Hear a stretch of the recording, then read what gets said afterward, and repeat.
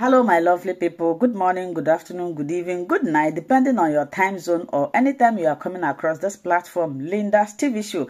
If it is your first time and you like what we do here, kindly subscribe, put on your notification bell to all notifications. In that way, you'll be able to know when we upload a new video.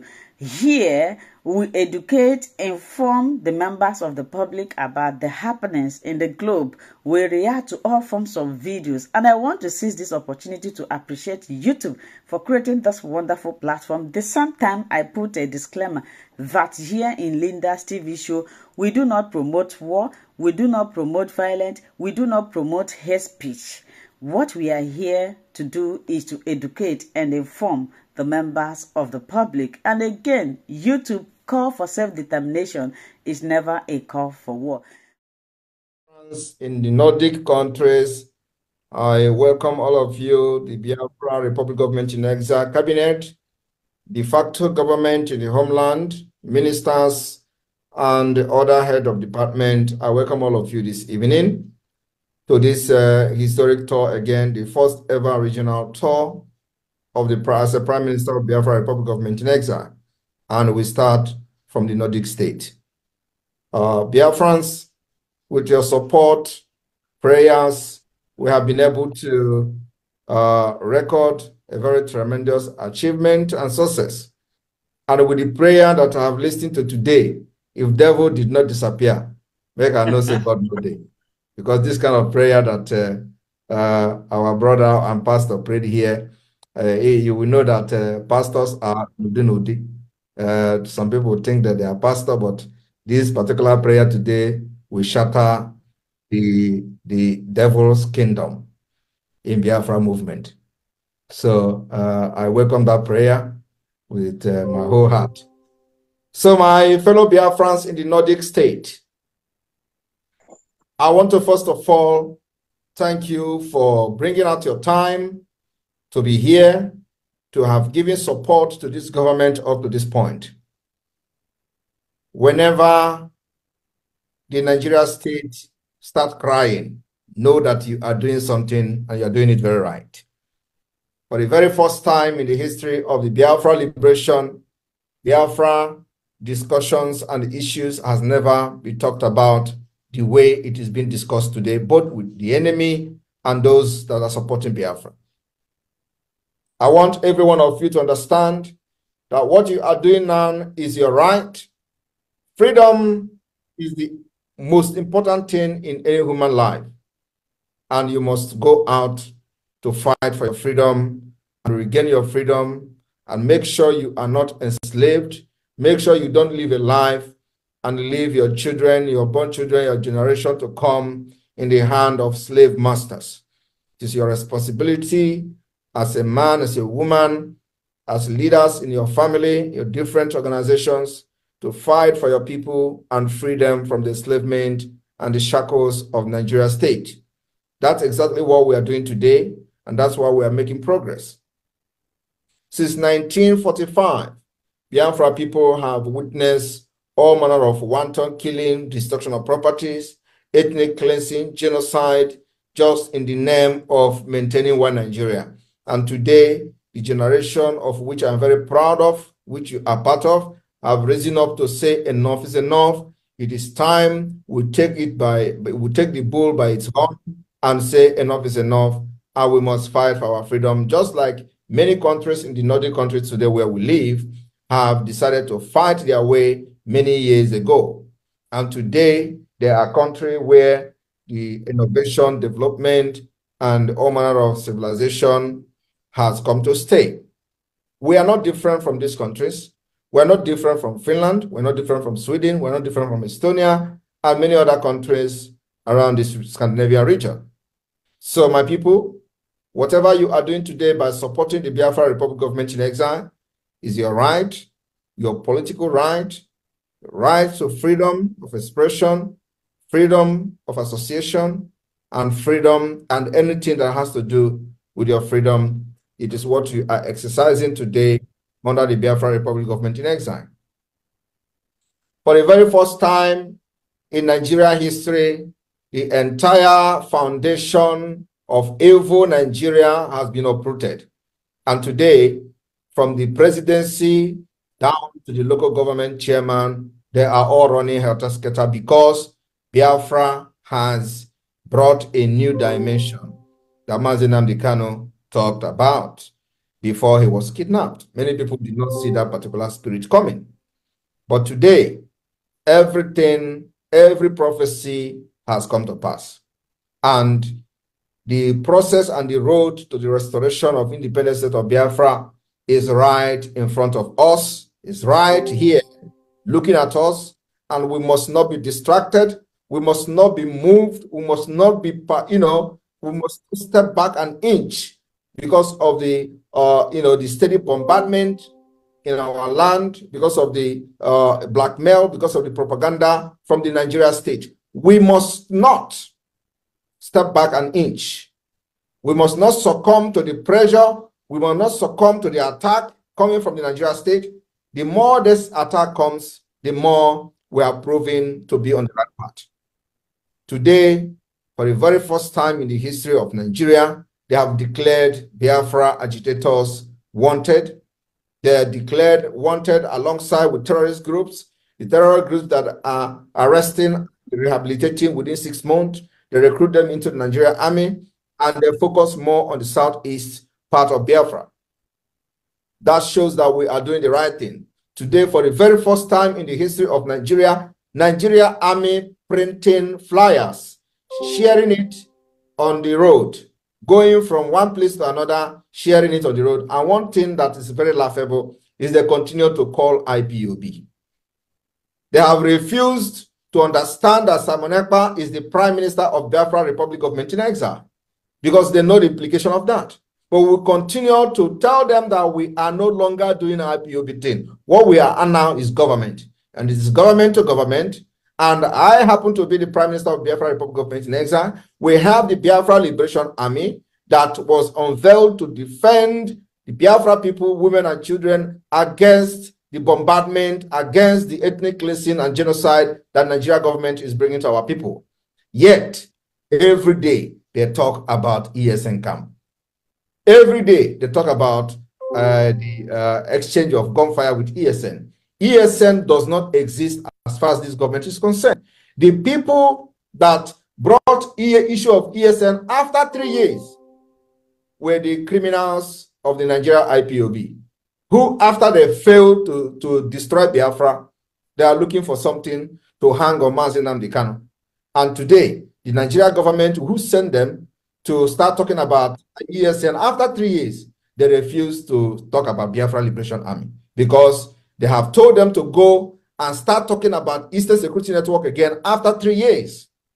Why? We have made it very clear that anything ESN has been dissolved, and what we have is Biafra Liberation Army. We are making the defense of the Biafra Liberation Army very open and public. Yet, this criminal and terrorist state continue to hang on Eastern Security Network. They continue to hang on IPOB. And many people that are following this IPOB Nigeria do not understand what they are doing, using them to try to, put those things hang on the neck of Mazi Nnamdi Kanu. Because Mazi Nnamdi Kanu was the founder of the Security Network. And as a government, we don't operate anything kind of security outfit as such. We formed the Biafra Liberation Army. We formed Biafra Resistance Fighters. We formed Biafra Navy. And all this together combined become the Defense Force, Biafra Defense Force, which is in the public domain. So, fellow Biafrans, today, they are still talking about Eastern Security Network. Ask yourself, why? And those people following the IPOB Nigeria continue to go on social media to try to correct the Nigeria army, the terrorist army, that, oh, this, they have made it very clear several times that they might have nothing to do with IPOB. They don't understand that these criminals are using them, because they cannot explain why is army always talking about Eastern Security Network. And they are saying, we have constantly tell them, this guy has nothing to do with ESN, this guy is not an IPOB member, but they don't understand that that was what a job for.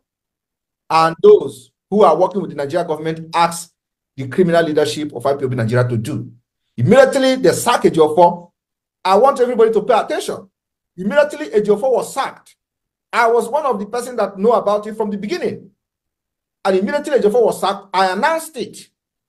They were still hiding it and hiding it and hiding it. And Ejiofor appeared in one of the court. And then the news was everywhere. But I knew that Onyendu have sacked Ejiofor. So instead of them to show that they have actually lost everything, including losing Onyendu, do you know what they did? They started preaching that, oh, Onyendu is not supposed to go to court. But ask them, what was Ejiofor doing before he was sacked? Was he not going to court? Was he not the same Ejiofor that went to court without any document, without any indictment, without nothing about Onyendu? He doesn't even know the indictment against Onyendu. He went to court, demanded for the indictment. They refused to give him indictment. But he went to court to defend Onyendu without Onyendu's consent. All these things was a cooked up, planned deal to make sure they hang cases on Onyendu's head.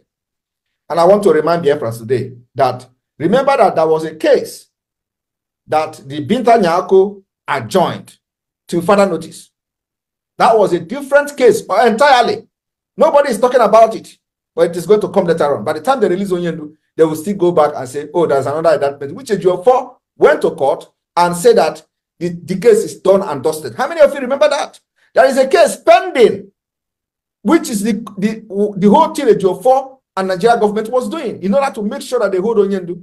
Ejiofor went to the court and said that the Mazi Nnamdi Kanu don't have no case. The case is done and dusted. But the pronouncement of the judge, according to Ejiofor, was that he don't have the jurisdiction to try this case. Okay, if you do not have the jurisdiction to try that case, why did you not scrap the case immediately in the court? And the case was adjourned indefinitely, which means after whatever that is going on now, if we just get through, Ejiofor has set a trap that they are going to take Onyendu again. I made this exposition. Immediately that case was adjourned indefinitely. But Biafrans and those who follow them then don't understand what is going on. So now, immediately they see that Ejiofor has been sacked. What did they do? Ejiofor told them to go and gather people and start making videos about ESN. After 3 years, none of them talked about ESN for complete 3 years. Immediately the sack of Ejiofor came, because what they were telling some of you then was that, oh, is this Amonekpa that is paying the lawyer? Is it the Biafra government that is paying the lawyer? Who is sending the lawyer to the... And immediately they hear that the Biafra government have taken charge of the Onyendu case. Immediately, they start gathering boys to start picture and present them as Eastern Security Network. After 3 years, they didn't talk about Eastern Security Network. It was the same people that came to Radio Biafra to shout, hey, nothing like Eastern Security Network again. They don't have camp there. There is no camp there. Everything was destroyed, almost. Now, they make a video and tell the Eastern Security Network. And when Biafra Liberation Army fight these criminals, this terrorist army of Nigeria, instead of them to report it is Biafra Liberation Army, they say it is Eastern Security Network. Are you people not seeing it? Now ask yourself, what was the intention and what is the intention of the Nigerian army in doing that? In the hand of Ejiofor and the criminals in DOS is there. They hate Mazi Nnamdi Kanu with impunity. But one thing is certain. We will force Nigeria to release him in a historic manner. I have said this several times. The release of Onyendu lies in our hand. The release of Mazi Nnamdi Kanu lies in this government. I want you to understand that he is not the first person to have been in prison or have been incarcerated for fighting for freedom. If they have the opportunity to incarcerate me today, they will do it ×4, because according to them, I have done what Mazi Nnamdi Kanu did not do. And let me tell you, this fight is a fight to finish. And I told them, I am not going to fight like Mazi Nnamdi Kanu. I'm not going to fight like Ojukwu. I will fight like Simon Ekpa in 2024. Amen. That's exactly what we're doing. So anybody expecting me to fight like Mazi Nnamdi Kanu is wasting his time. Anybody expecting me to fight like Ojukwu is wasting his time. We see how Ojukwu and his fight ended. We see how they have done to what they have done to Mazi Nnamdi Kanu, and they're expecting me to do the same thing. I'm not a fool. We will fight Nigeria ruthlessly, the way, the kind of brutality they brought our people, the same way we are going to defend our land and fight them. And that's what we are doing. If you come with AK-47, we will fight you with AK-47. If you come with GPMG, we will fight you with GPMG. If you come with aircraft, we don't have it yet, but believe me, we will make sure we use anti-aircraft against you. And that is exactly what the international law says. You cannot just fold your hand and watch a terrorist state to kill you. all of us, because you want to be a citizen of the world and you want to be a civilized person. Nobody does that. In Finland here, any day, any country invade this Finland, I, Simon Ekpa, as a reserve, we go and fight. And that is what it is. That's what I'm doing to Biafra. Biafra have a history. If anybody doesn't know the history of Biafra, I'm going to tell the person the history of Biafra. Anywhere I'm invited any day, I am ready for them. It is a fight to preserve our life, our culture. Our women and children must be secured, and we are not going to be killed like the way they are killing other people in Nigeria. That's what Simon Ekpa stands for. Today, they are making it as if I am violent, but they are the one that is very violent. Before Simon Ekpa joined Biafra struggle, they have killed many Biafrans. I was not part of it. They have killed over 28 in Onyendu's house. I was not part of it. They killed in Abia State, in Aba school, 150. I was not part of it. They have rendered our women useless, fatherless, motherless, and widows. They have done all those things. Simon Ekpa was not part of the Biafra struggle then. So what did I do? What gave birth to Simon Ekpa is the brutality of Nigeria. And Nigeria is a very, very evil country, and Biafra needed somebody that God have brought for this particular project. And I believe nobody will be handling the Nigeria state with the kind of level of brutality that I'm handling them today. It is gun for gun, bullet for bullet, bomb to bomb, until we liberate our people and make sure no woman in Biafra land will shed tears and nobody will come for help to help them. We are making sure that nobody will live and stay in IDP camp. Believe me, if it is not the way the Biafra government and the de facto government have handled Nigeria thing, all of you in Biafra land will be running helter-skelter by now, because it is happening in other parts of Nigeria. They talked about violence. Simon Ekpa is violent. And I asked them again, if you did not come to kill Biafra, will Simon Ekpa raise money for guns and bullets? If you did not come and bomb our people, will Simon Ekpa be there to talk about self-defense? I will not be there. But they are not talking about those killing people in the north. They are not talking about those abducting 200 school children in the north. They're not talking about those releasing Boko Haram every month to recruit them into Nigerian military. Nobody is talking about that. Nobody is talking about, do you know why? Because Boko Haram is the Nigeria government failed agent who kills for the Islamization of Nigeria.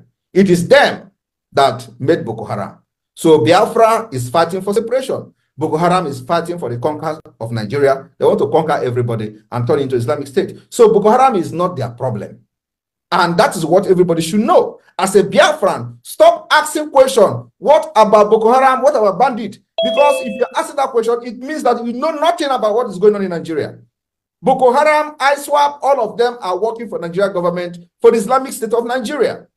Why Biafra are fighting to separate, that is the problem they have. The biggest threat in Nigeria today is Simon Ekpa. Everywhere is Simon Ekpa. Simon Ekpa this, and I cannot fold my hand and watch Nigeria kill my people and watch ISWAP kill my people and go free. We must fight them till the last person. And after declaration this year, I want to assure everyone that the fight will go to the next level. On the 2nd of December, Biafra will declare the restoration of independent state of Biafra in Finland, and make sure we are part of it. Because of your support and your prayer, we have been able to achieve what we have achieved today. The awareness we have created all over the world has never been there since the history of Biafra, since the history of the war. We'll make sure the next step now is to create global awareness so that Biafra will become the global discussion. That's where we're going. We're seeking for the recognition of many states. But you see, these recognitions will not come until the world see how serious we are. Fighting and asking for referendum and asking for freedom is not a crime.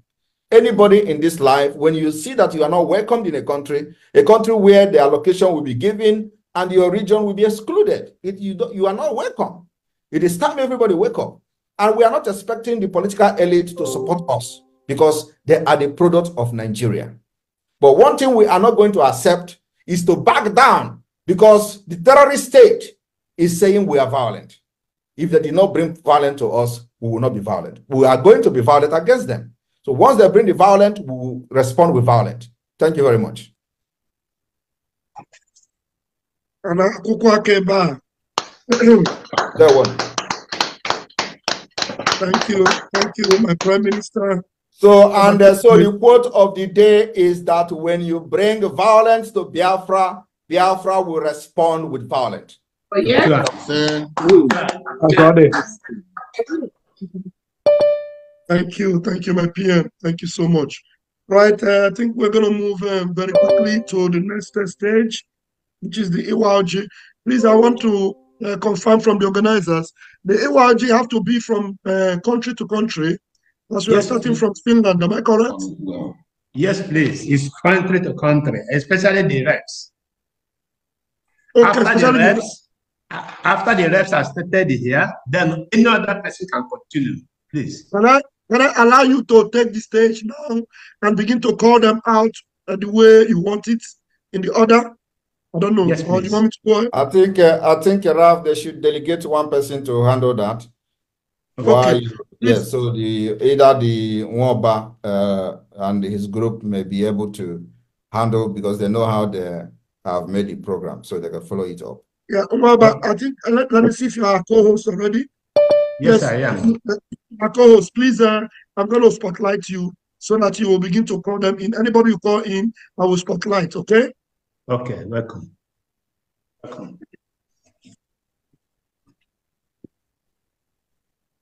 Yes, I'm here. Go ahead now. You have the mic now, please. Yes, please. Mazi Paul from Finland, please take the mic. Okay, Mazi Paul. Yes, please. Biafra, peace, freedom, unity, progress and equity. Okay. Yes. Good evening, my Prime Minister. Good evening, Cabinet. Good evening, all reps, comrades. Good evening, friends of Biafra. Good evening to the whole world that is supporting us. My name remains Mazi Paul Adinde. I am the rep of Finland here. It has come to our Nordic tour. Prime Minister, we are welcoming you. And now we are going back to our roots. N'ihe gbasara ịwa ọjị, anyị ga na-asụkwa ya ntu eluigwe ga na-asụ ya n'olu anyị. Ọjị abịarugo na Finland. The Kola North is here. And it is our tradition to break Kola North and to thank our gods of our land. Yes. Asị a na-awa ọjị ga-ekwenyere ya ugwu.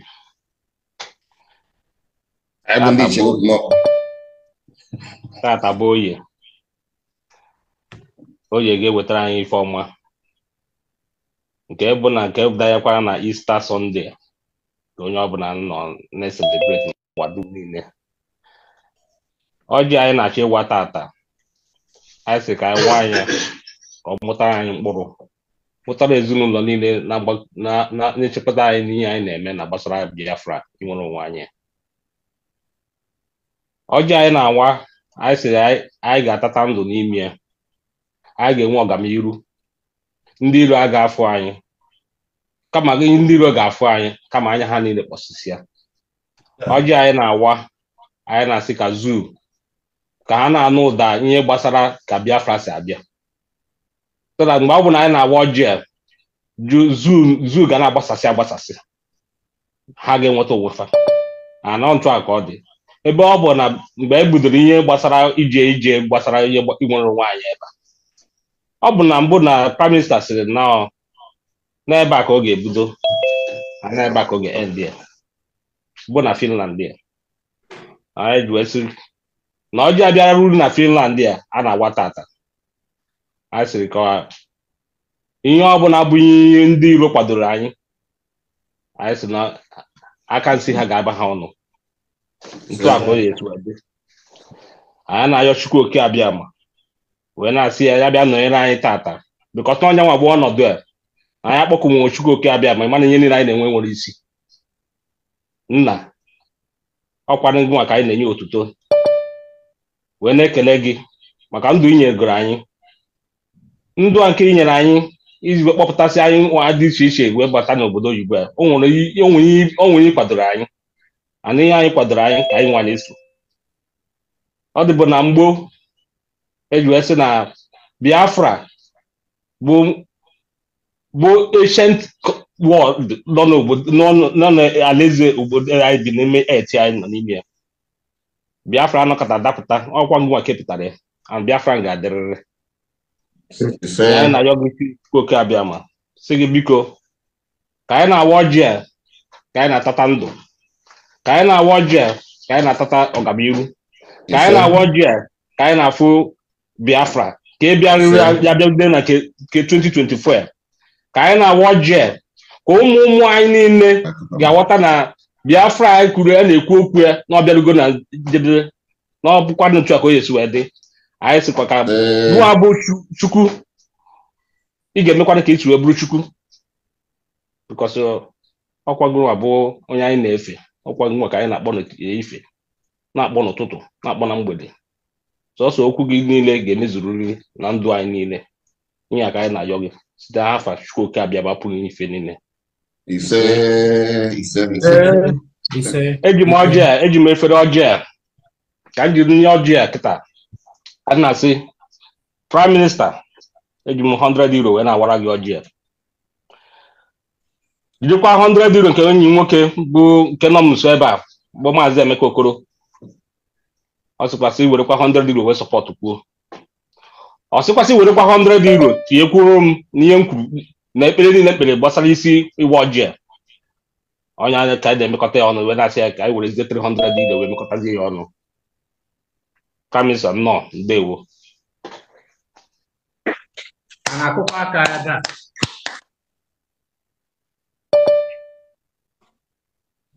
Yeah.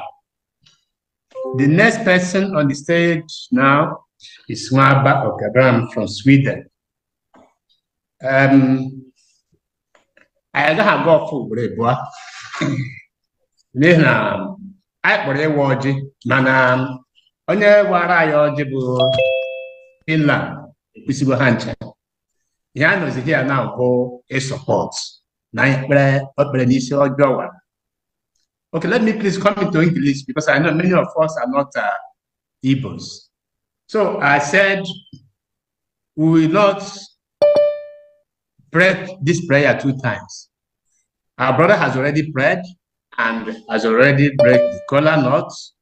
We are now supporting this prayer he has made. And see from Sweden, and must support our Prime Minister and his cabinets and maybe 100 euro, no, $100 when I worry. Wherever also $100 from my brother Odogu Dalano. Wherever also $50 from Steve Williams. All of them kind of go down when they now say, Maazi Edward Simon Njoku, welcome to your home. Welcome to today's meeting. Welcome to Nordic States. And I am saying, I am dropping it here. Let me give space and space to my fellow reps. After that, Sweden will come back. Let's move forward. Okay. Thank you. No, you're coming back. Okay. So now, please, Mazi Ugo from Norway, please, you can take this mic. As Ugo, can you raise your hand so that I will spotlight you? Is that Ugo Chuku? Am I correct? Yes. Yes, it's seen. Yes. Please. Okay. All right, you're there on stage now. Yes, so great BIAFRANS, a very good evening from Norway. Maazi Simon Banjoko, a Poke, Grandmaster himself. Oh, but to be a Maazi, on behalf of Norway family, by the way, my name is Donatus Ugochukwu from Olu State. I'm here representing Norway family. Maazi, you're highly welcome to Nordic States Regional, as you mentioned earlier, the first of a kind. We appreciate you, Maazi. Kola not yes. Yes, me and my people, of course, on the work and you, I judge how lodge, but Ojurulo. So I will keep this whenever I come to Finland. Then I'm gonna package it well. So our Finland rep have prayed and the lodge. So with you know here in the land, so I got package here. So Mazi, thank you very much. On behalf of me, I'm using $100 to support our fellow reps that have Wala the earlier time. So of course I still have my other ones that are gonna come to Walogy for you. So Mazi, you are highly welcome to Norway. There we Mazi. Welcome. Okay, taking it up from there, Mazi Richard, please, you can come in now. You can take up the mic. Mazi Richard, Denmark rep, please.